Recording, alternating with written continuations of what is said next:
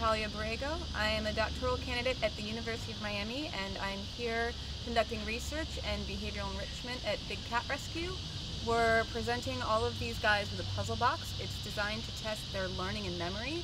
So the idea is you give them a box and you put a tasty treat inside, and they have to figure out how to get into that box and get their treat. So can they solve a problem that they haven't encountered before, being the box?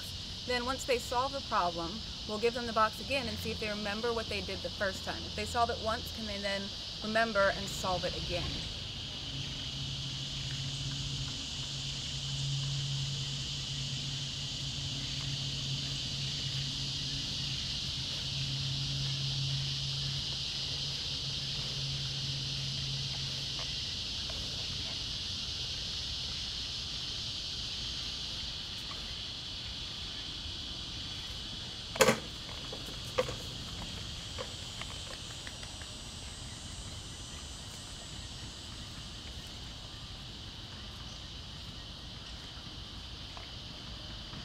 Bengali here is quite a smart boy. He's the first tiger that I've had that got it on the first trial, and he got it pretty quickly. I think around 7 minutes. I'll have to go back and review and collect the data, but this is a smart boy here, and look at him relaxing after all his hard work figuring out that puzzle.